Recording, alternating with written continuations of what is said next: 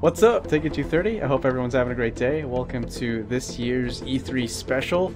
Joining me like last year is Alex, previously known as Squawker last year. How you doing, man? I'm doing great. It's been a great summer of discovering some great games, and now let us greatly discuss them in a manner that will ensue greatness. Let's do it. Okay, so we're ready to talk about our top 5 games, and let's get the show on the road. So, since you are my guest, I'll let you start off with your number 5.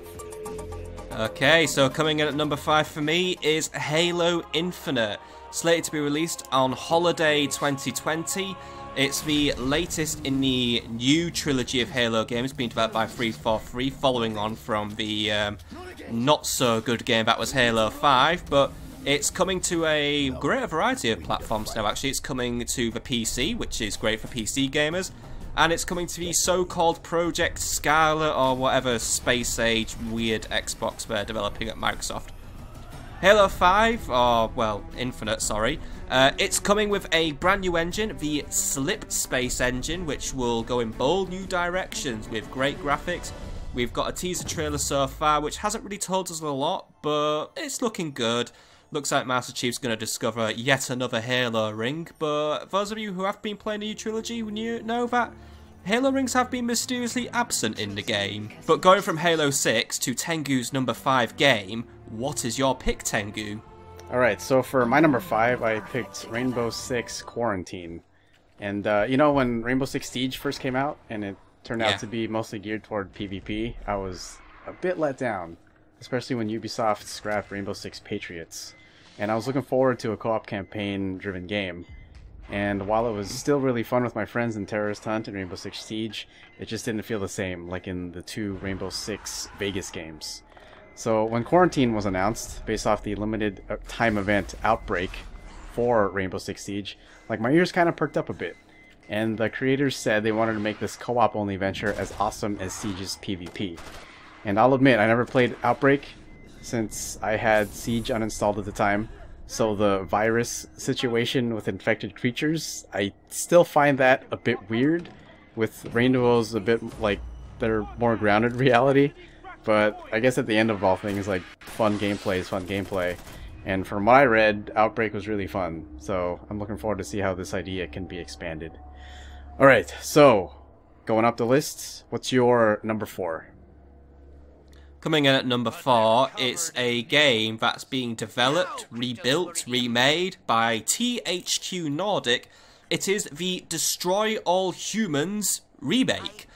It is a classic game from the year 2005 in which you played the alien Cryptosporidium 137, and you would go to 1950s America, destroy all the humans, harvest the brainsstems, play as a president, and defeat the evil government agency in a really good game that had fantastic humour, classic destruction. It was literally playing a B-movie for game. And now THQ Nordic are rebuilding the entire game from the ground up, porting it to new consoles, including the PC, and it's slated to come out in 2020. At E3 we saw some pre-alpha gameplay, and from what I've seen of it, it looks okay.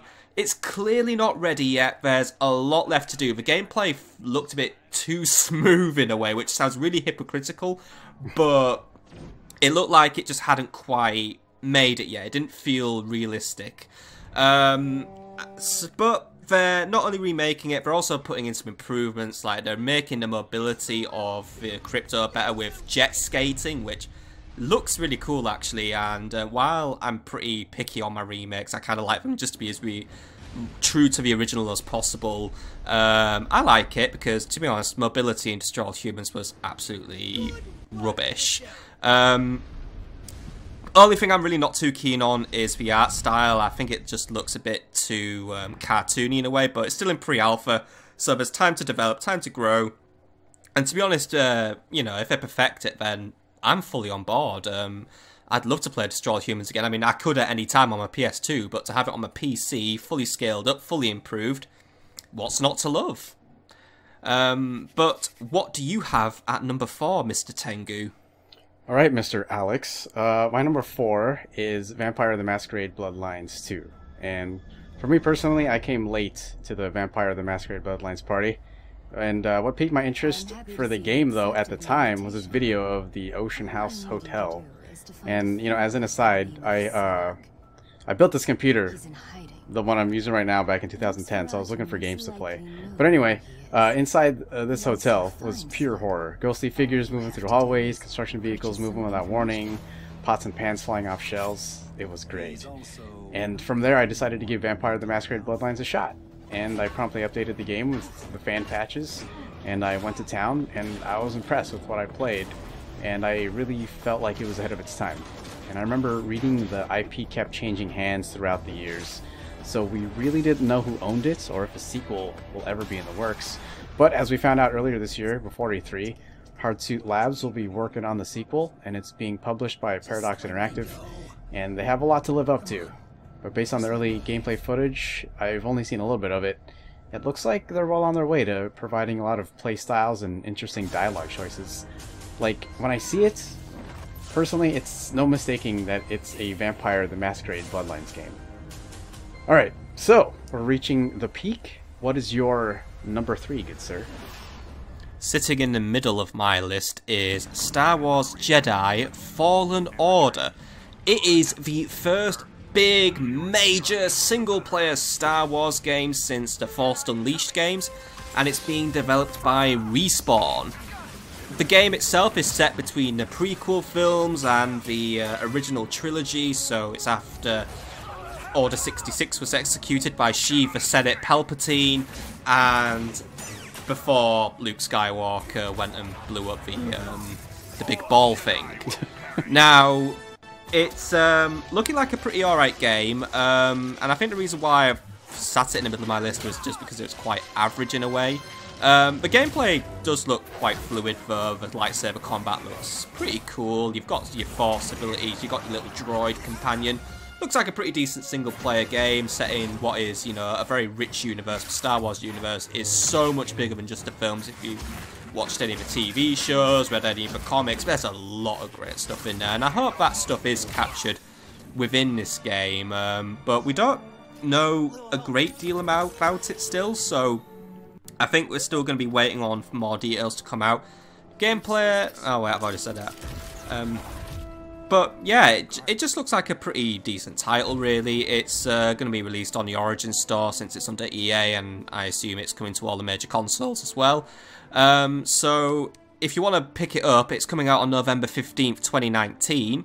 I will probably be picking it up at that time as well, but at the same time, I just want to see what more comes out. I'm just still on the fence a little bit. The demos just looked a bit scripted in a way, which I know sounds daft because obviously at E3 you gotta show off your big guns, but I don't know. But then again, EA, they're the bloody slick marketing machine that they are, so yeah.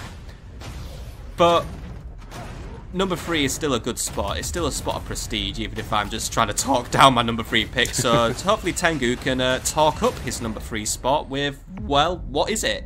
Well, number 3 for me is Watch Dogs Legion.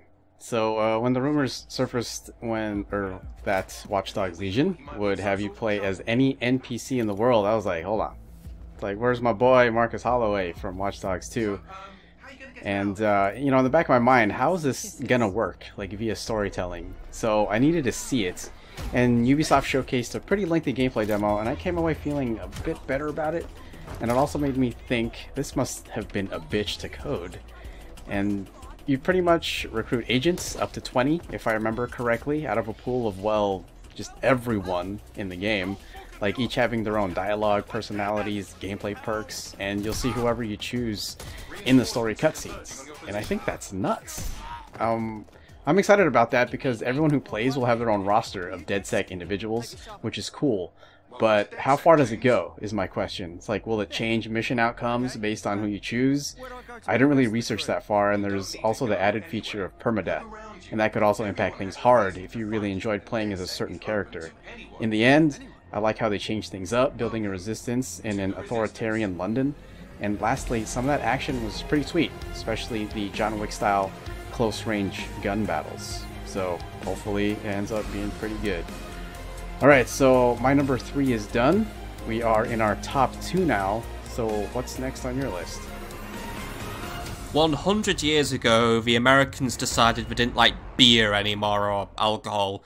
So they brought in this cool little thing called Prohibition, which banned beer, but also made the mafia become a big thing. And while those days are now gone, the dudes in the trench coats with patami guns and the cool Italian accents and all that, you can still relive those days with Empire of Sin, developed by the one and only John Romero, the man who made all those lovely FPSs in the 1990s, became a rock star, fudged it a little bit with Daikatana, but he's back, he's on his game, and it just looks brilliant! Oh, but that's just because I'm a history buff and I like XCOM stuff.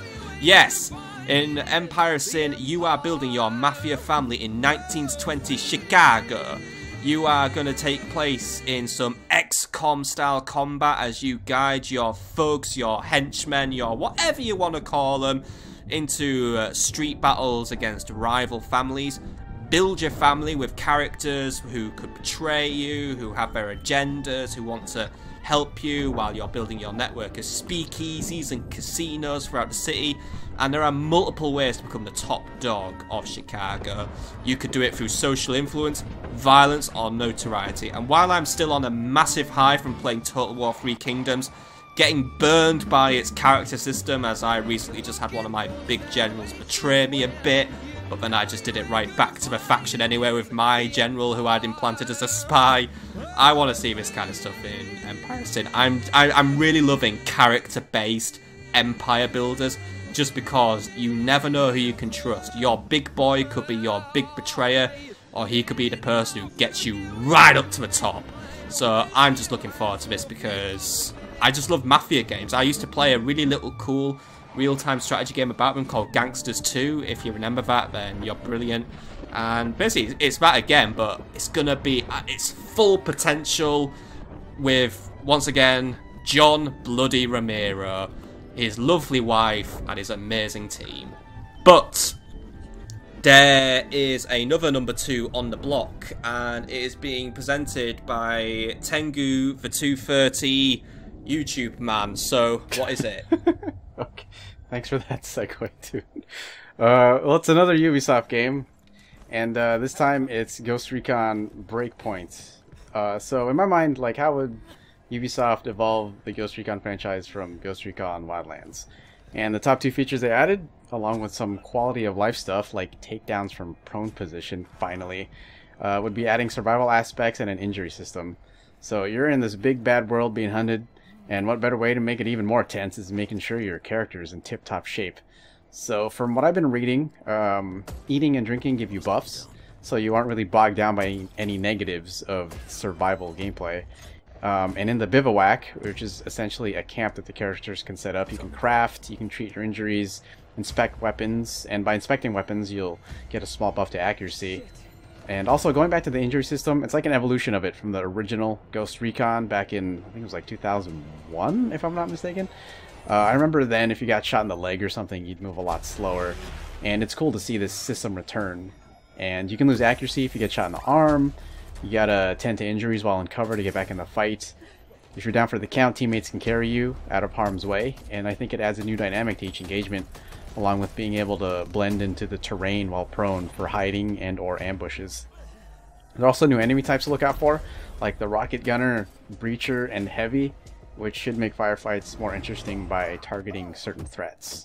And I don't have to wait next year for it, like a lot of other games. So, alright man, this is it. Our top most anticipated game of this year's E3 2019. Alex, buddy, what is your number 1? 20 years ago, an absolutely brilliant game came out, and at that time, I was only 3 years old, and I had just started gaming, or at least started sitting on my dad's knee while he gamed, but I got to play with the keyboard so I could help. But he had this great game. These little men were on the screen, running about, slashing with swords, setting the castles on fire, and he was building villages and kingdoms and all the stuff in medieval lands. And then I started getting older, and I was like, Dad, I want to play Little Men. I want to play Little Men. And he says, it's not called that, son. It's called Age of Empires 2, The Age of Kings. And 20 years have passed. I still love the game.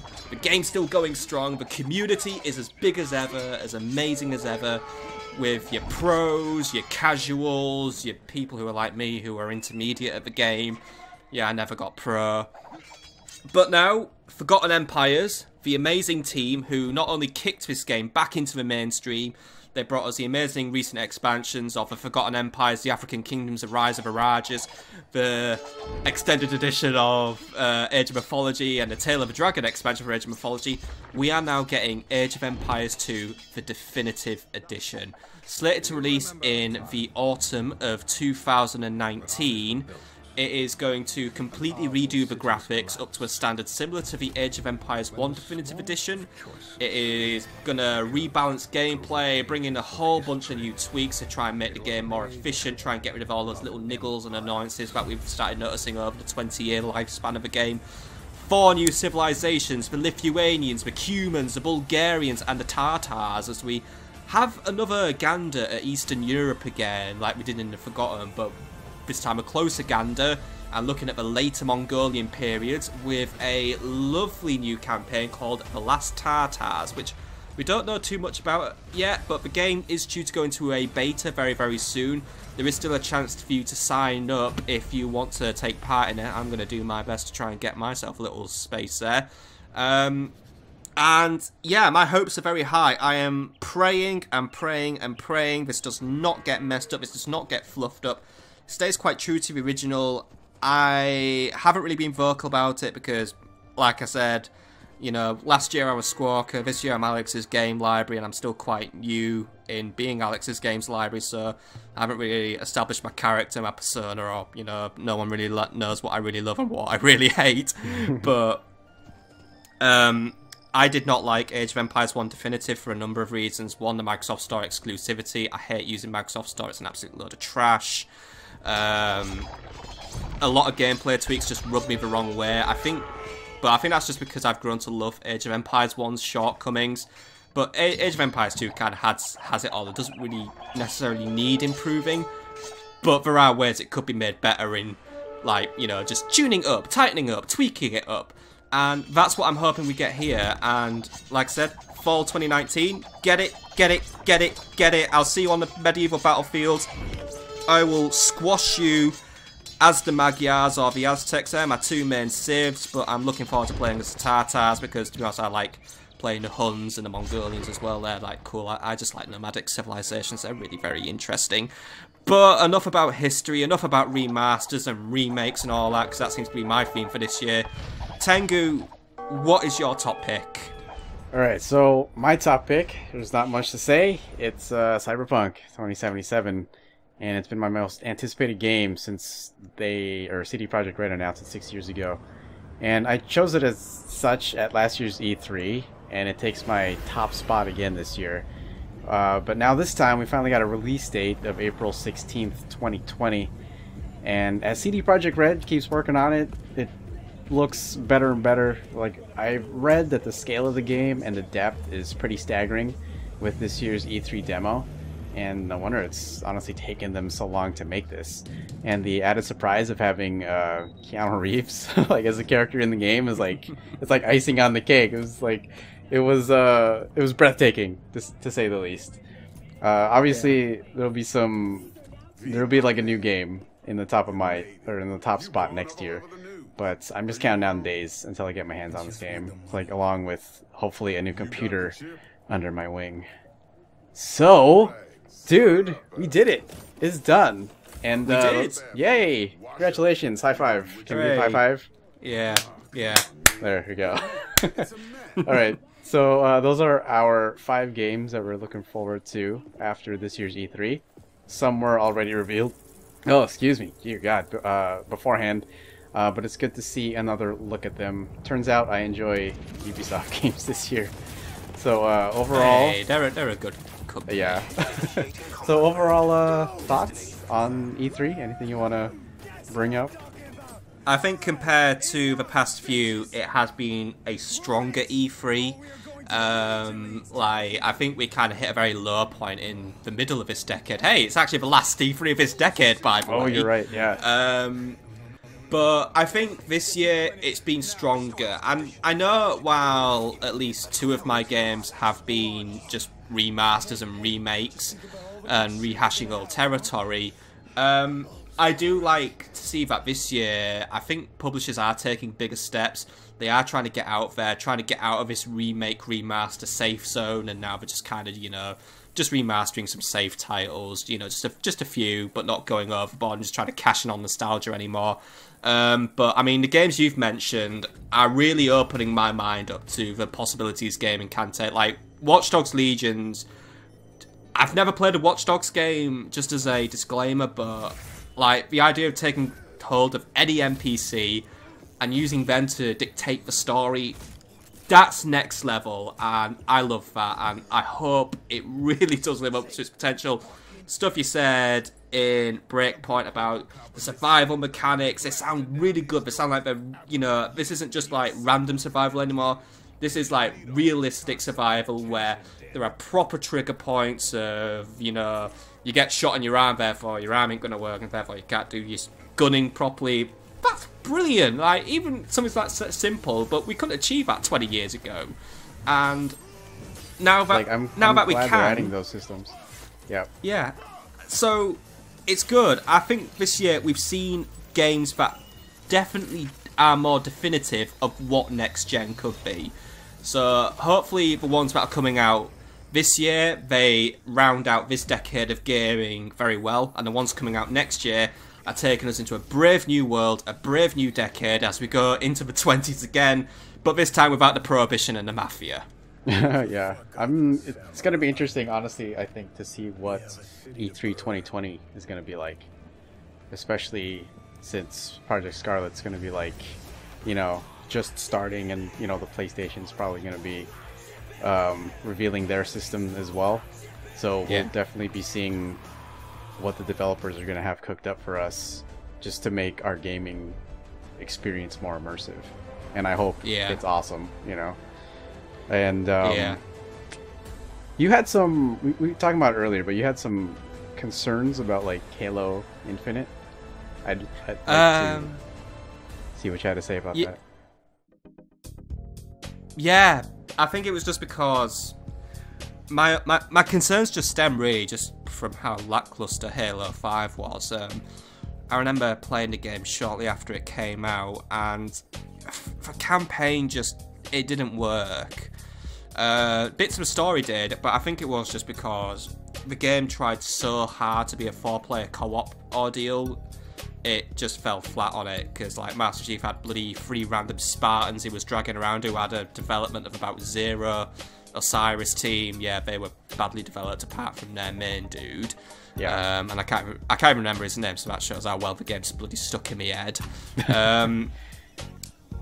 And it just didn't quite do it. It just felt stale in a way. But like with Halo Infinite, I do want to give Halo another chance. And since they're all coming to PC now with the Master Chief Collection, I'm going to be sat there reliving Reach, and Reach will always be my favourite Halo game, so basically that's the benchmark I'm setting. You've got to be better than Reach to be a great Halo game, so that's your challenge, Microsoft, or 343, not that I'm really in a position to be issuing challenges, but dude, like, I mean, I'll just say it on the internet now, I bloody cried at the end of Halo Reach, that final mission, because it's so powerful. It's okay, man, yeah, it was. Halo 6, you've got to do that. You've got to get some sort of emotion out of me apart from my usual bile. I agree with you with Halo 5. I honestly felt like I was just going from firefight to firefight and being like, oh, this is cool. Let's smash through walls and just punch. And it was just like, hey, Covenant are here again. Yay. Yeah, I mean, there were cool set pieces. I thought they were gone. Yeah. But I agree with you. It needs that emotional like hook. Yeah. for it. So. Yeah, and it's rounding out the new trilogy, so you know trilogies have to have good endings. You know, this is your chance to have your Return of the Jedi, even though you kind of had it with Halo 3. So this is your chance to have Revenge of the Sith. Yeah. So hopefully, I just hope they learned from Halo 5 and, you know, just put some story in there that'll make us just be with Master Chief. Yeah, instead of being like Cortana tries to dial 999 to get out of the bloody intergalactic police. Yeah, so because that's all it was. Yeah, let's hope it would have been good if got something. Would have been good if the Guardians all just rocked up at the planet was supposed to protect them and go hello, hello, hello. Yeah, so I don't know. No, we don't live in such a world. No. I wanted to also chat about Jedi Fallen Order. That was when I first saw it, I think it reminded me a little bit of The Force Unleashed. Yeah. I don't know if you got those vibes too. No, I got those vibes very strongly. Okay. It I don't know, like it didn't like you were talking about it, like it didn't completely like excite me, but I feel like there's like potential for it too. Like I think immediately already I kind of enjoyed the characters a little bit more, like maybe I was just like into them more. But I think I needed to see like more gameplay or like what else they had to offer. Yeah. Than what they showed, you know? Yeah, and I think it's just part of my lack of excitement is just, I am a cynical person, and I think I just have a lot of cynicism and a lot of bones to pick with EA in general. You know, say we're saying like, oh, mate, bloody single-player games, they don't work. And now they're just like gone back and said, single-player games work for Star Wars. Yeah, going back to single players. It's like, it's funny too, because like Respawn's doing it, and they're like, hey, mostly doing multiplayer games previously and stuff. But, you know, actually, I read an article for Fallen Order, and they said something like there's... I don't know if it was like a part in there from then on, or if it was just like a certain part, but they were playing a part where they said it felt more open and less linear. Yeah. I hope that is the case, because I think that...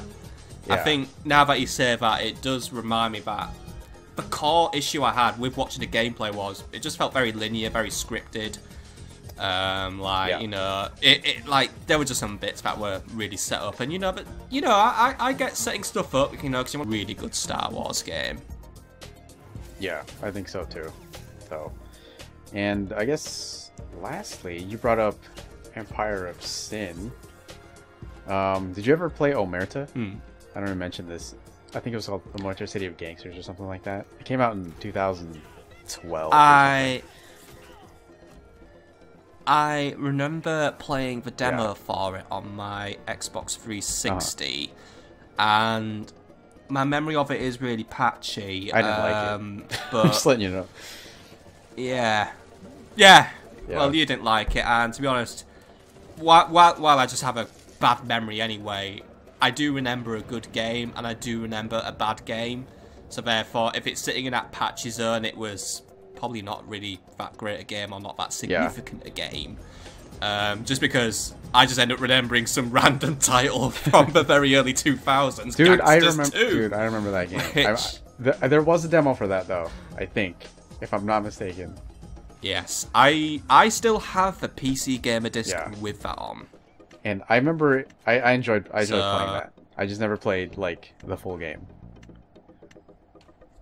Nah, I always played the first mission, and that was about as far as I could ever get, but that was because I was playing as an idiotic 7-year-old who couldn't master it.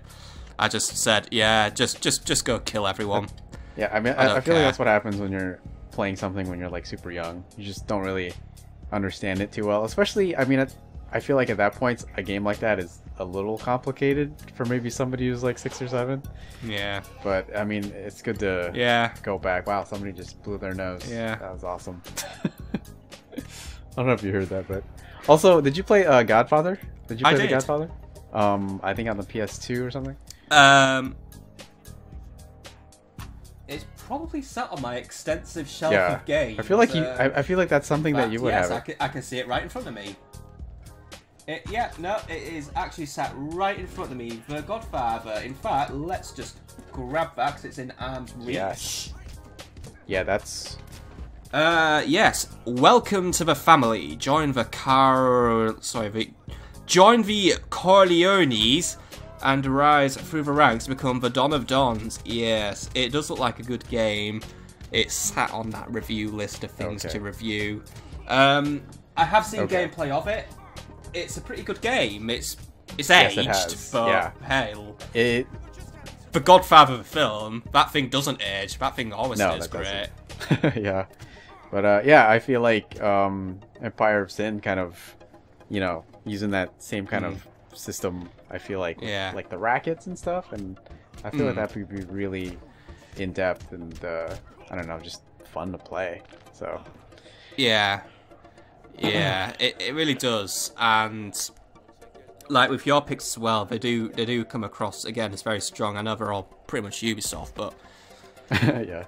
But say what you want about Ubisoft, and I am someone who does have negative things to say about Ubisoft, but I have to respect how prolific they are at getting out massive titles. And I am drawn to Watch Dogs Legion as well, partially because it's set in Britain after post-Brexit thing. For those of you who don't know, right now, the day of recording, we don't know who our Prime Minister is going to be. Right now, it's probably going to be Boris Johnson, the man who kind of looks like your dude, but is about as... I'd say he's slightly smarter, but... You know, you could count the difference in IQ on your fingers.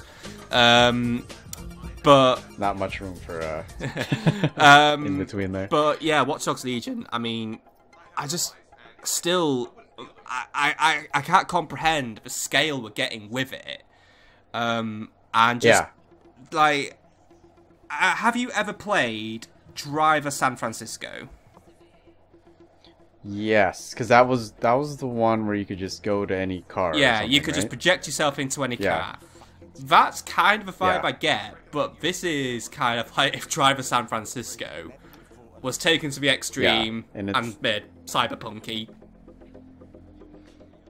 Yeah, like I said, like the coding on that must have been like, I don't even know how they could have like just done something like that. And when I said like each person has their own personality, blah blah blah. Obviously like each character has their own archetypes or something. You know, hacker, melee person, and something else or whatever. Like they're like if everybody has their own dialogue too. It's like, holy shit. If that's the case, I'm going to be massively impressed. Like, I'm not expecting every individual person to have their own dialogue, but me neither. Like, if they have a varied number of groups who have their own dialogue, then I'm just going to be like, yeah, you know what? Mad respect to them. I'm probably not going to get the game for a while because I've got 2 other Watch Dogs games to play first. But I have to say, just from the pitch, it does command a lot of respect from me, just for, you know, taking on that level of ambition. Yeah, exactly. That was... I don't know. Like, hopefully it turns out to be, you know, how they want it. Yeah. Because... Yeah. You know, I'm still tempering my expectations, though. Yeah. I mean, expectations always have to be managed because game producers do tend to promise you the world, and there are quite a few that fall short. So I think that's another good thing to say. Your games that you've mentioned are really ambitious. I mean, I bet you would actually be heartbroken if Cyberpunk doesn't live up. But I know it's already in pretty safe hands with CD Projekt Red. They are a team who self-taught themselves programming just to make The Witcher 1, and that stuff came out like bloody gold, and then they just kept getting better. Yeah, and they like improved on it too, especially after their first version wasn't really that good. Yeah. So I mean, just as a hypothetical question, like, out of all the games, which one would you be the most disappointed if it didn't live up to the expectations that have been set at this presentation? it'd have to be Cyberpunk because I mean, Cyberpunk. I love Cyberpunk, just in terms of like a genre. Yeah. And when CD Projekt Red said they were tackling it, I was like, oh man, it's like, especially coming after The Witcher and everything, and how they do storytelling, mission design, like level design and everything. It's I mean, it's 6 years in the pot, and being that long for me to like to anticipate it, and it ends up being like not that good. That'll hit the gut pretty good. So, but you know, like I feel like you said, I feel like I'm in good hands, and I feel like they've been just, you know, working on that game like non-stop almost, and if anything, maybe Keanu Reeves can like, yeah, like help him out or he's something. He's everywhere again as Keanu, but yeah, you can't hit Keanu. No. Just gonna mention Keanu's one not. game neither of us mentioned, but probably because it didn't even turn up. Mountain Blade Bannerlord. Yeah. Damn. Shit. Yeah, Oh well. was that even anything? No, no. I just wanted to. I just wanted to say Mountain Blade was, Bannerlord at some point in the video, and I have. Oh, God. Yeah. Oh well. We said this last year. One day. I think. One day. We're still taking Yeah. bets if it's gonna be that or Halo 3, which is already. Sorry. Yeah. We're still taking bets if it's gonna be that or Half-Life 3 coming out first. But Valve's too busy remodeling the entire Steam library, so ball's still in your court, Yeah, which is coming Tailwords. soon. Yeah, well, man, I mean, at least they're, you know, doing dev blogs, keeping us updated, I guess. But Yeah. Executions have been I think announced. yeah. You know, I like how they're just like giving us like little like crumbles of stuff there here and there. Sometimes I wish they would maybe like, you know, put all of the features together Yeah. and just come out with a devlog with like yeah. all of this stuff. But still fitting in with this theme that we seem to have picked up on, it's another game that is just trying to command such mighty scale, such mighty promises. I think that is a game where I will genuinely be heartbroken if it does not live up. Yeah. But I'll be heartbroken if it just never comes out as well, so don't let me down on this one, Tailwords. Like after all these years, they just cancel it. Yeah. Yeah. Let's hope they just don't cancel it. A lot of people would be. Yeah. That's number one on my Steam list, man. It is, it is, and